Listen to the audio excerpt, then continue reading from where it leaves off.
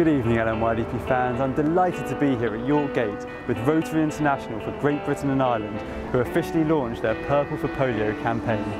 And we're here to officially invite them to take part in LNYDP 2017. Well, the name of our entry is Rotary International in Great Britain and Ireland. Well, Rotary International was started in America, in Chicago, in 1905. Rotary International is a global network of community volunteers.